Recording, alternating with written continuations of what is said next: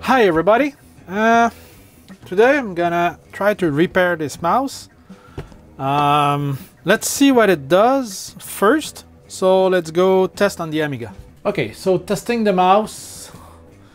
It's F4 controller ports, and if I move the mouse, it's moving. The left mouse button and right mouse button are working. Yes, but it just wiggles in the middle. Left and right, up and down, same thing. So let's see what we can do about this broken mouse. So let's see inside this little mouse and see if we can repair it. It didn't cost much because it was broken or not working. It seems to be somewhat working, but not completely. Oh, there is... I remember this. Yes, there's gunk on this roller.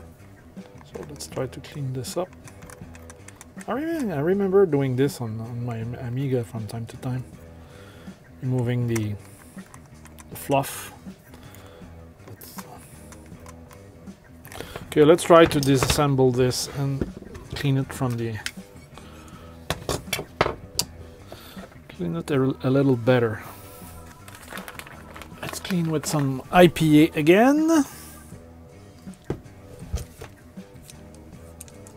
Here.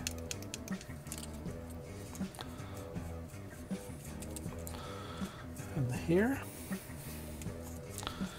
And then there's the last one, which is full of fluff. Wow.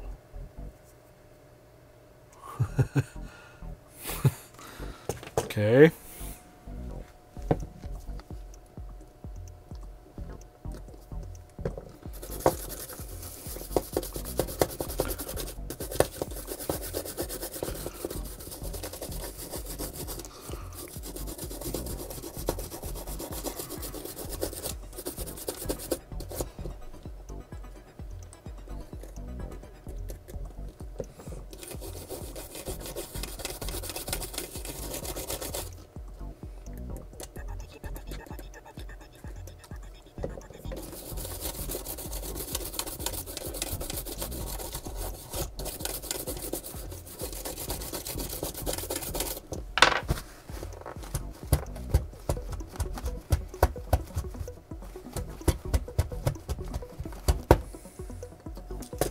And then clean up the ball too. You can use dish soap or hand soap or some detergent, not too aggressive. So it should stick a bit, not be all slippy. So, and then let's also clean up the case.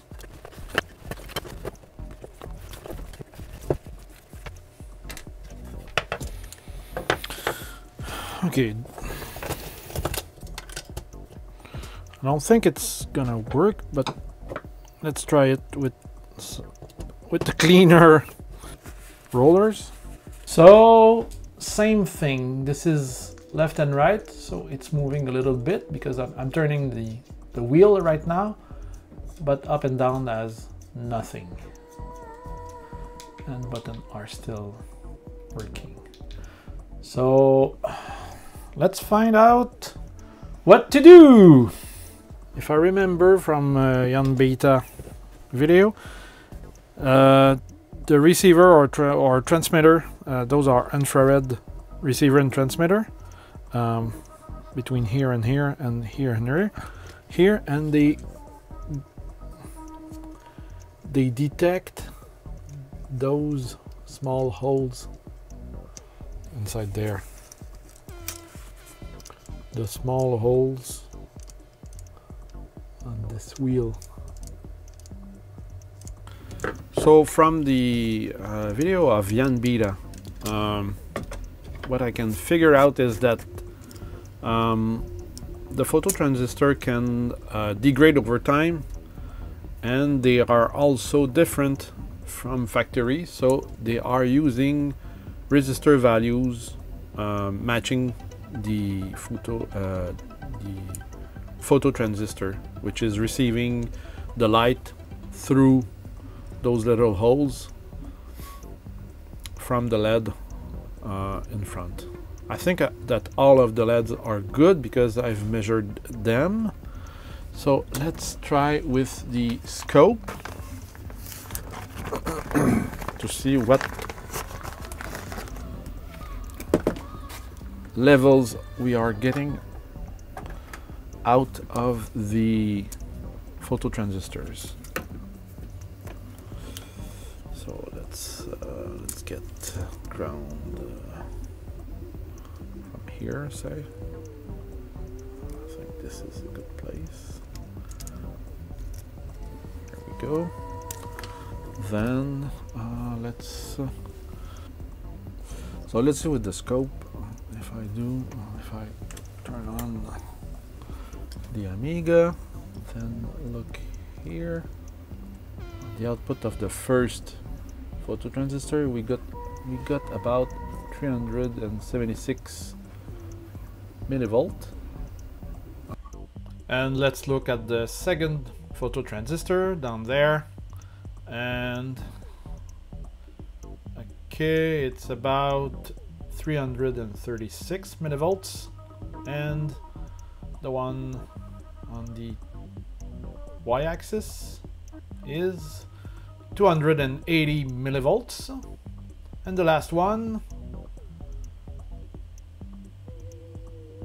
is about 248 millivolts. So those are the values for this board, and right now the X axis works, but the up and down is choppy. So let's look at the different voltages and try to improve this. So I have already changed this one, which is about now 2K, yeah, and it improved the signal significantly here. So this one is that resistor, so it's about 800 ohms. This one is here, about 390 ohms, and the last one is down here, I think it's about a K. So I'm gonna replace all of them to 2K resistor and see what we get as for voltages.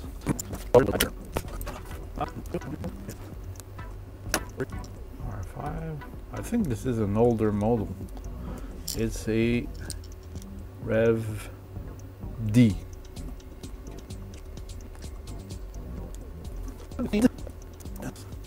And I know that the X-axis was working now, so around 350 millivolt is okay. So turn on, then let's look at this one. So now we get about 800 millivolts. Okay, then this one, 1.3 volts, and the last one is now, yeah, almost 500 millivolts.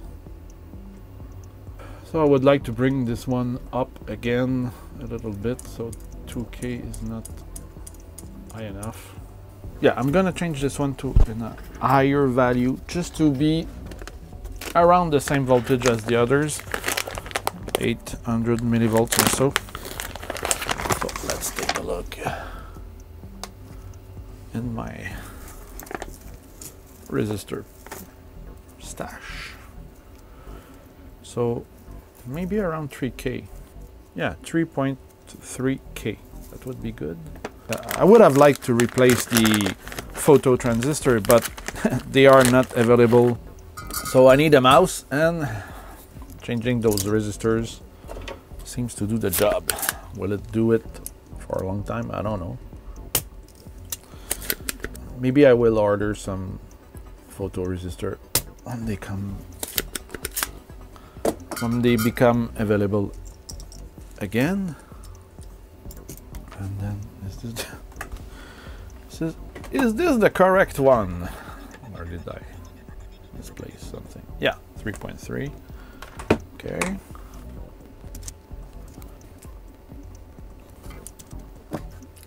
So to resume what I did, I replaced this resistor here, this resistor here, this one, and this one, and I'm gonna solder this. It seems to be a little...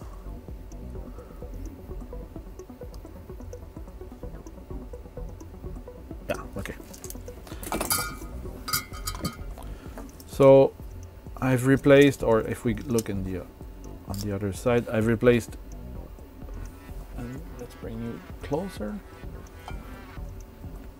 So I've replaced this one with a 3.3K, this one with a 2K, 2K, and 2K, which are all pull downs resistors for those 4 photo transistor or sensor for the light coming out those LEDs here. And let's see what we get for voltage now on the last one that I just changed to. Now I get 600 millivolts, which is, let's say it works around 300, so 600 is good, and I have a 800 and a 1.3 and about 800 too. So, and let's clean up our work. It's always a good idea. Remove the flux.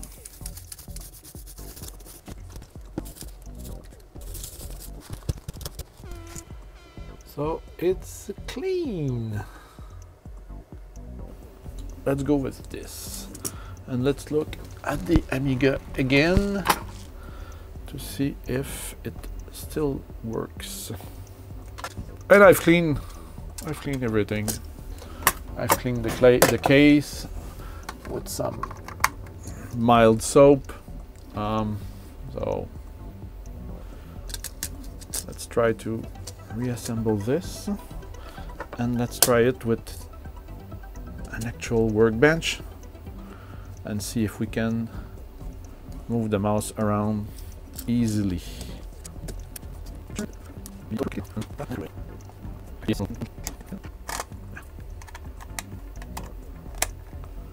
Okay, so let's go test this at the testing station. Okay, so we now have the workbench, and let's try the mouse. Oh yes, it works fine. What workbench do I am using? 1.0. Okay. Anyway, seems to work fine. Moving around is, I can do circles, so I think it's working correctly.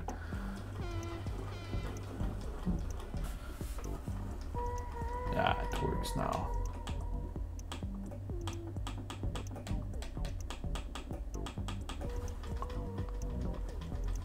Works great. I can do circles, which is a good thing. If you can do circles with a mouse, I think it's working fine. Cool. I now have a mouse to use in the workbench, and cool. So let's see what we did. We changed the resistors for the pull down on the photoresistor and get higher voltages, and it now works great inside the Amiga. So if you have this old mouse, you can use this technique to revive it maybe. I'm pretty pleased with it. Works, doesn't cost too much. It's now clean. It's even, I think it's really nice. I still can use a regular mouse, you know. I have bought a small interface that you can use a USB mouse to the Amiga mouse. Same thing with the Commodore 64. But I like to repair old things or computer things, and repairing those old computer vintage parts is easier for me because this is an old technology and it's what I learned at school and I like it. Or maybe I can save some old computers and peripherals. I'm happy, and it's kind of a zen thing for me to repair those. So that's it. So one mouse repaired. We can do more when I receive my accelerator. In the meantime, I think I'm gonna do a video about the kickstart, and that's it. Thank you guys. If you like this video, please give it a thumbs up, and see you in the next video. Ciao, bye.